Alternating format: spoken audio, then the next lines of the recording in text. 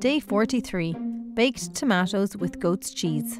Ingredients: 800 grams of large tomatoes, 60 grams of baby spinach, 1 carrot, grated, a quarter cucumber, sliced, 4 tablespoons of breadcrumbs, 60 grams crumbled goat's cheese, 2 teaspoons of chopped parsley, 4 teaspoons of rapeseed oil, the zest of 1 lemon, 1 teaspoon of thyme.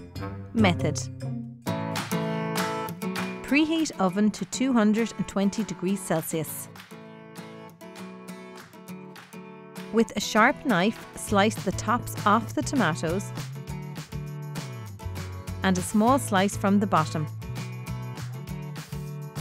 With a spoon, scoop out the seeds. Put tomatoes on a baking tray and drizzle with 1 teaspoon of oil. To a bowl, add the breadcrumbs. Now add the remaining oil, thyme, parsley, lemon zest and goat's cheese. Stir together until all the ingredients are thoroughly mixed.